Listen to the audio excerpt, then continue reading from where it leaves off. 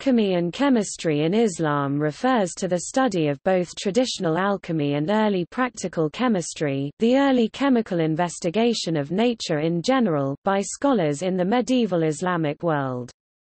The word alchemy was derived from the Arabic word kimya or kimi, and may ultimately derive from the ancient Egyptian word chemi, meaning black. After the fall of the Western Roman Empire, the focus of alchemical development moved to the Caliphate and the Islamic civilization. Much more is known about Islamic alchemy as it was better documented. Most of the earlier writings that have come down through the years were preserved as Arabic translations.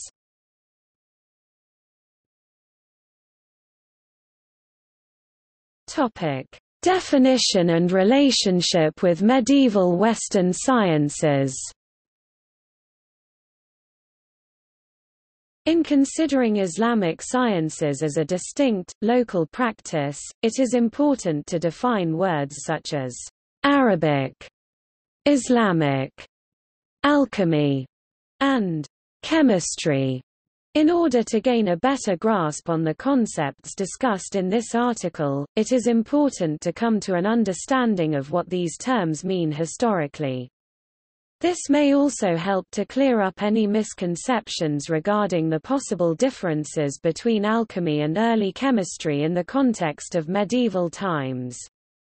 As A.I. Sabra writes in his article entitled, "Situating Arabic Science, Location versus Essence." The term Arabic or Islamic science denotes the scientific activities of individuals who lived in a region that roughly extended chronologically from the 8th century AD to the beginning of the modern era, and geographically from the Iberian Peninsula and North Africa to the Indus Valley and from southern Arabia to the Caspian Sea, that is, the region covered for most of that period by what we call Islamic civilization, and in which the results of the activities referred to were for the most part expressed in the Arabic language. This definition of Arabic science provides a sense that there are many distinguishing factors to contrast with science of the Western Hemisphere regarding physical location, culture, and language, though there are also several similarities in the goals pursued by scientists of the Middle Ages, and in the origins of thinking from which both were derived. Lawrence Principe describes the relationship between alchemy and chemistry in his article entitled, "Alchemy Restored," in which he states, "The search for metallic transmutation, what we call alchemy, but that is more accurately termed chrysopia, was ordinarily viewed in the late 17th century as synonymous with or as a subset of chemistry." He therefore proposes that the early spelling of chemistry as chemistry refers to a unified science including both alchemy and early chemistry. Principe goes on to argue that their chemical activities were unified by a common focus on the analysis, synthesis, transformation, and production of material substances. Therefore, there is not a defined contrast between the two fields until the early 18th century. Though Principe's discussion is centered on the Western practice of alchemy and chemistry, this argument is supported in the context of Islamic science as well when considering the similarity in methodology and Aristotelian inspirations, as noted in other sections of this article. This distinction between alchemy and early chemistry is one that lies predominantly in semantics, though with an understanding of previous uses of the words, we can better understand the historical lack of distinct connotations regarding the terms despite their altered connotations in modern contexts. The transmission of these sciences throughout the Eastern and Western hemispheres is also important to understand when distinguishing the sciences of both regions. The beginnings of cultural, religious, and scientific diffusion of information between the Western and Eastern societies began with the successful conquests of Alexander the Great 334–323 BC. By establishing territory throughout the East, Alexander the Great allowed greater communication between the two hemispheres that would continue throughout history. 1,000 years later, those Asian territories conquered by Alexander the Great, such as Iraq and Iran, became a center of religious movements with a focus on Christianity, Manichaeism, and Zoroastrianism, which all involve sacred texts as a basis, thus encouraging literacy, scholarship, and the spread of ideas.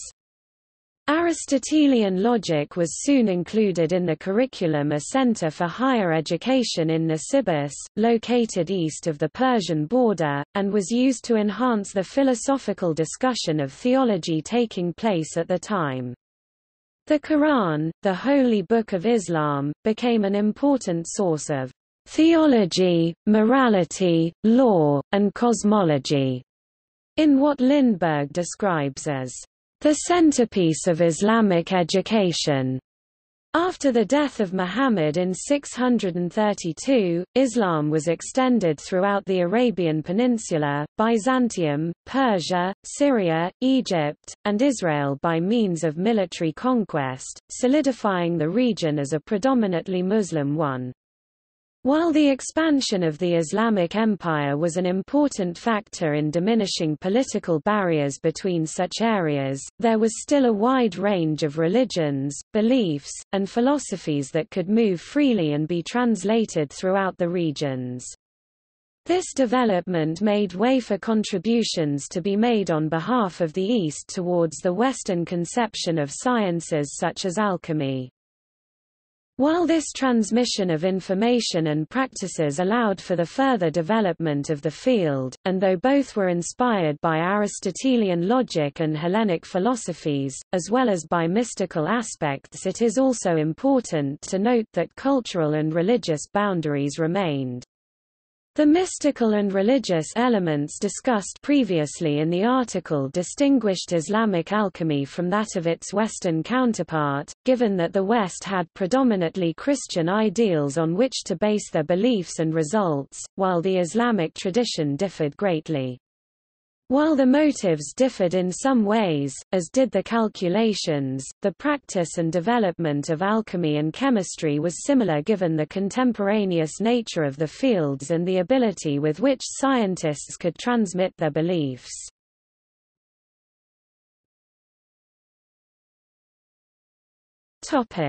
Contributions of Islamic alchemists to mystical alchemy.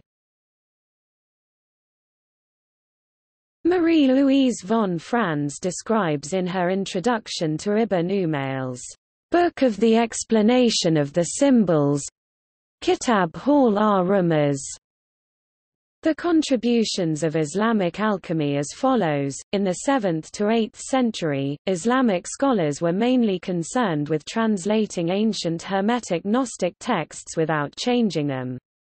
Gradually they began confronting their content with the Islamic religion, and began to think independently and experiment themselves in the realm of alchemy.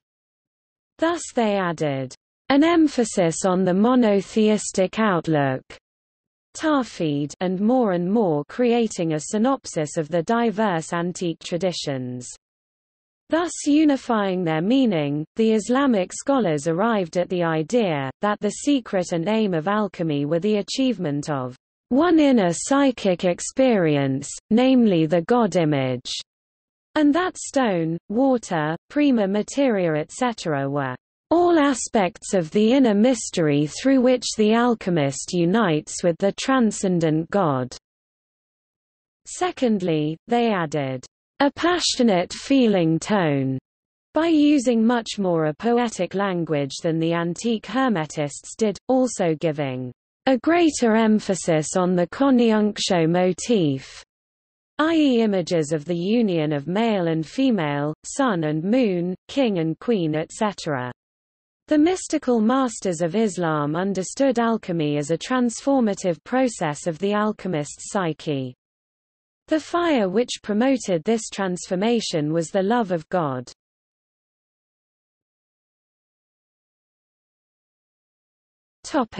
Alchemists and works.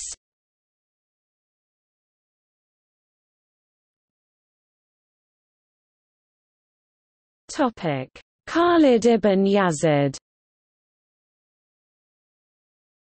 According to the bibliographer Ibn al-Nadim, the first Muslim alchemist was Khālid ibn Yazīd, who is said to have studied alchemy under the Christian Marianos of Alexandria. The historicity of this story is not clear. According to M. Ullman, it is a legend.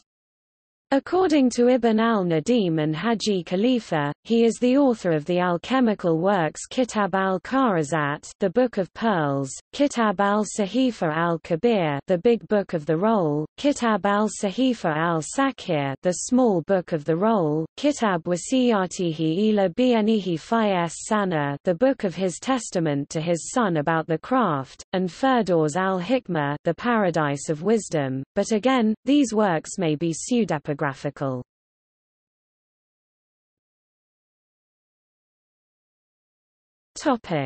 Jābir ibn Ḥayyān. Jābir ibn Ḥayyān, Persian, Jabrian Arabic, Jābir ibn Ḥayyān Latin Geberus, usually rendered in English as Geber, may have been born in 721 or 722, in Persian city of Tus, Iran, and have been the son of Ḥayyān, a druggist from the tribe of Al-Azd who originally lived in Kufa. When young Jābir studied in Arabia under Harbi al-Himyari. Later, he lived in Kufa, and eventually became a court alchemist for Harun al-Rashid, in Baghdad. Jābir was friendly with the Barmecides and became caught up in their disgrace in 803. As a result, he returned to Kufa.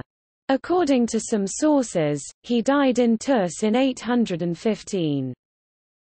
A large corpus of works is ascribed to Jābir, so large that it's difficult to believe he wrote them all himself. According to the theory of Paul Krauss, many of these works should be ascribed to later Ismaili authors. It includes the following groups of works: the 112 books, the 70 books, the 10 books of rectifications, and the books of the balances. This article will not distinguish between Jābir and the authors of works attributed to him.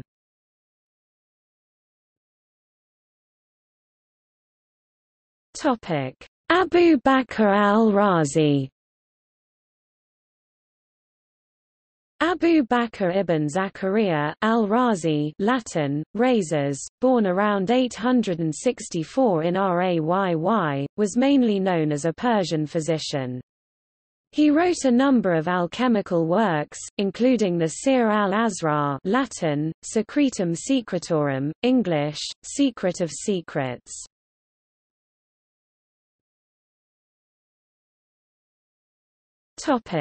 Ibn Umayl.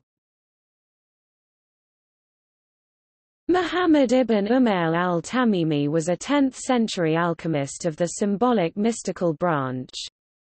One of his surviving works is Kitab al-Waraqi wa al-Ard al-Najmiya, the book on silvery water and starry earth. This work is a commentary on his poem, the Risalat al-Shams ila al-Hilal, the Epistle of the Sun to the Crescent Moon, and contains numerous quotations from ancient authors. Ibn Umayl had important influence on medieval Western Latin alchemy, where his work is found under different names, mainly as Senia or as Zadith. His silvery water, e.g., was reprinted as the Chemical Tables of Senia Zadith in the collection of alchemical texts, Theatrum Chemicum, and commented upon by Pseudo Aquinas in Aurora Consurgens. They both also give his modified image of the sage holding a chemical table, see image above.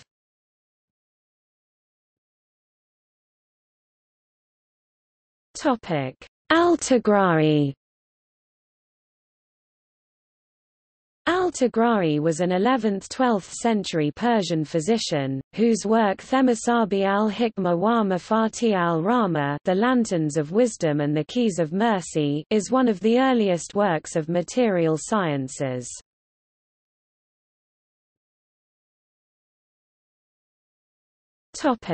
Al-Jildaki. Al-Jildaki, who was a Persian alchemist, urged in his book the need for experimental chemistry and mentioned many experiments Kanz al-Iqtisas fi Ma'rifat al-Khawas by Abu al-Qasim Idamir al-Jildaki.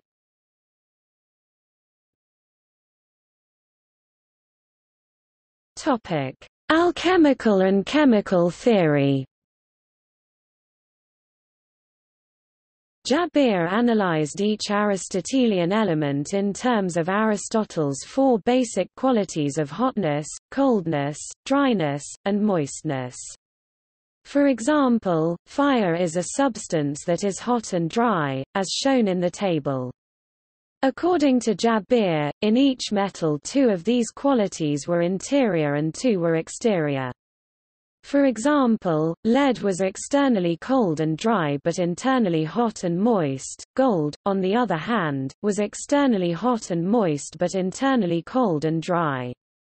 He believed that metals were formed in the earth by fusion of sulfur, giving the hot and dry qualities, with mercury, giving the cold and moist. These elements, mercury and sulfur, should be thought of as not the ordinary elements but ideal, hypothetical substances. Which metal is formed depends on the purity of the mercury and sulfur and the proportion in which they come together. The later alchemist al-Rāzī followed Jābir's mercury-sulfur theory, but added a third, salty, component. Thus, Jābir theorized, by rearranging the qualities of one metal, a different metal would result. By this reasoning, the search for the philosopher's stone was introduced to Western alchemy. Jābir developed an elaborate numerology whereby the root letters of a substance's name in Arabic, when treated with various transformations, held correspondences to the element's physical properties.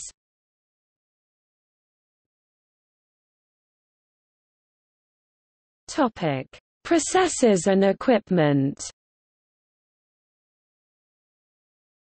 Al-Rāzī mentions the following chemical processes: distillation, calcination, solution, evaporation, crystallization, sublimation, filtration, amalgamation, and ceration, a process for making solids pasty or fusible. Some of these operations, calcination, solution, filtration, crystallization, sublimation and distillation, are also known to have been practiced by pre-Islamic Alexandrian alchemists. In his Secretum Secretorum, al-Rāzī mentions the following equipment: tools for melting substances, li tadwib, hearth, kur, bellows, minfak or ziqq, crucible, bortaka, the but in Arabic, from Persian, or botus barbatus in Latin, ladle, mirafa or milaka, tongs, masik or kalbaton, scissors, mikta, hammer, mukasir, file, mibrad.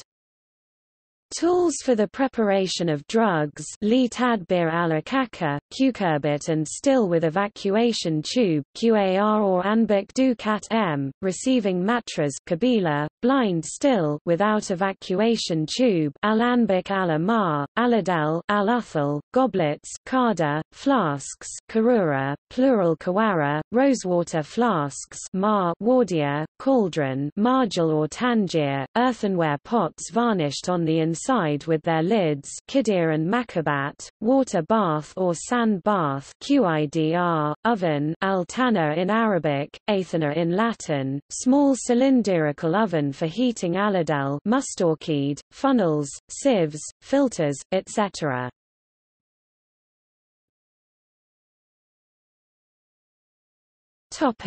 See also: Chinese alchemy, Islamic science.